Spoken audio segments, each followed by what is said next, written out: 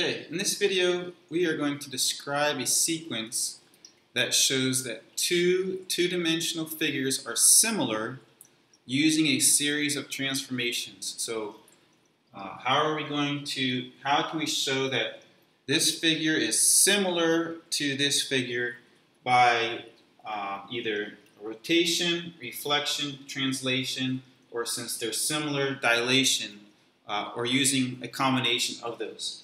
And I don't know if I mentioned it last time, but there's usually more than one way of doing this, but we're just going to go through one for a few examples here. So let's get started. I'm going to look at the figures A, B, C, D, and A prime, B prime, C prime, D prime, and I'm going to notice a couple of things. First of all, I'm going to notice that obviously this one is, the new image is larger than the original image, so there's probably a dilation greater than 1 going on here. Also, I'm going to notice that on here A and B are on the top of the image, and here A and B are on the bottom of the image.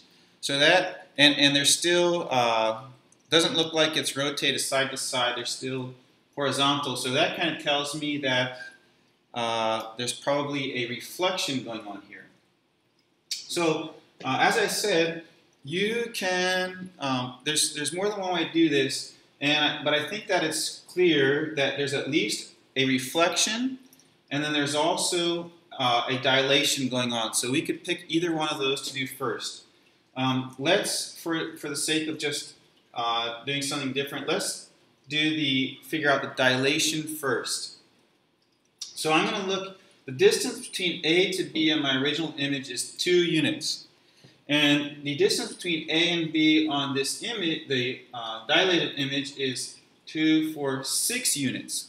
So that tells me that the relationship of A to B here and A to B here is 1 to 3, or in other words, this is 3 times larger. Just to check, let's see. The distance between B to C is 1, and B to C here is 3. So that's consistent with being 3 times larger. So I'm going to dilate this image by a scale factor of 3. So if A coordinate is 1, negative 1 here, then my dilated image would be 3, negative 3 if I multiply each of the coordinates by 3. B is 3, negative 1, so 3 times 3 is 9, and then negative 1 times 3 is negative 3, and then I'm just going to draw these in for the sake of time. You can see what they are later. This is 3, 6, 9. Okay, so my new image after a dilation of scale factor of 3 is this blue image, and I'll label it A prime, B, C, D. Okay, now it's even clearer to see maybe that I need to do a reflection over the x-axis.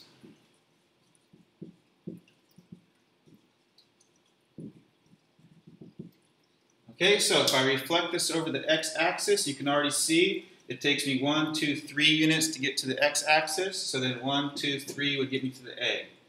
9 to get to this D, up 9 to get to this D. So the series that I would need to do from going to the original image to the new image would be dilation by a scale factor of 3 and then reflected over the x-axis.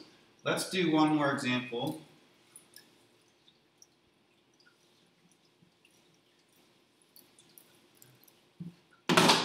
Have some light lines drawn in here.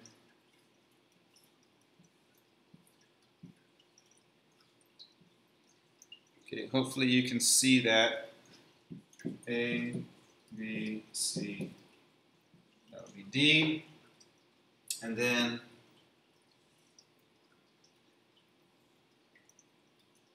I think I just erased one.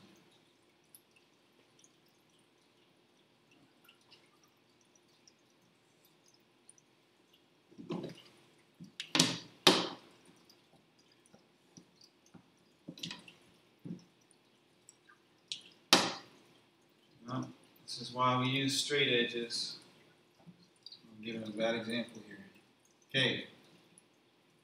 All right, now this is a little bit difficult to see, but I hope we can make sense of it. This is A prime, B prime, C prime, B prime. Okay. Again, if you can see, hopefully it's clear enough. This is a little bit larger than the original image. So we have a dilation, and if you look at the orientation of A and B, A is to the right of B in here. Here, B is above A, so that makes me think there's a rotation going on. And again, we can either do the dilation first, or we can do the dilation second, and the rotation, either one. So let's go ahead and do, since we did the dilation first last time, let's do the rotation first this time. So 2, let's see, 2, 1 would give me 2, 1. And then 4, 1 would give 4, 1. And then this looks like, let's see, 3, 2. So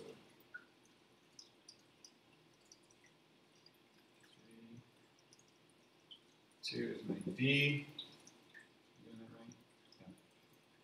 And then 2, 4, 5, 3. There's a lot of lines going on. Okay.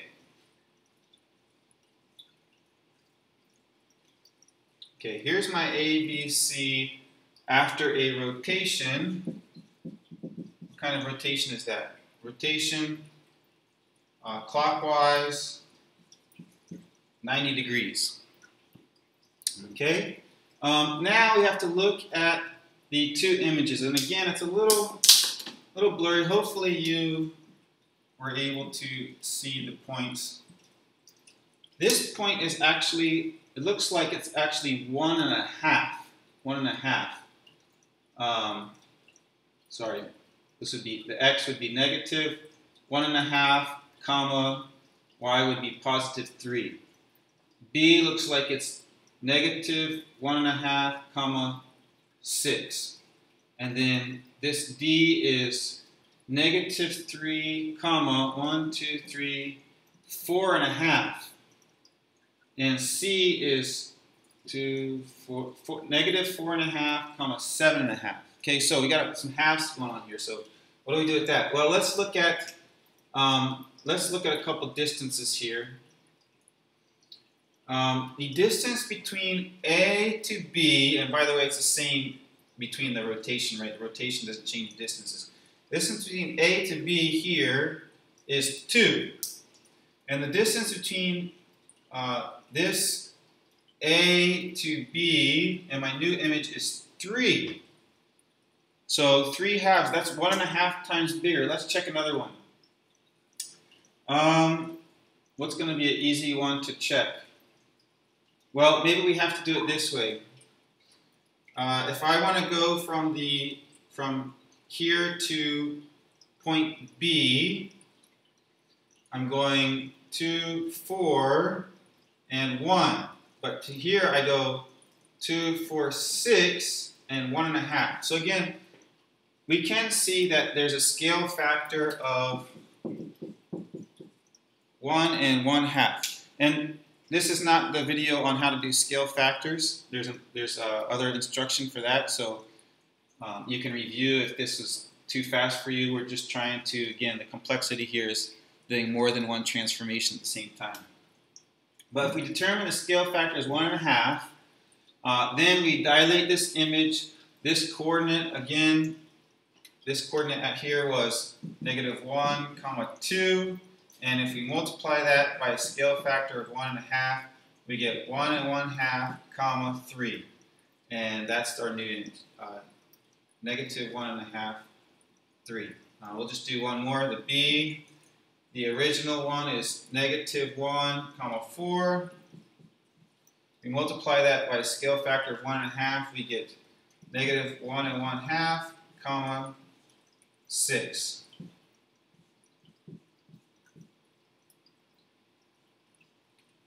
Okay, and we can do that for the other ones as well. So, if we want to move again from this original image to the new image, we need to rotate clockwise 90 degrees and then dilate by a scale factor of 1.5. Hope that was clear enough. You can always go back and watch it again and ask questions in class. Thank you for watching. Have a good day.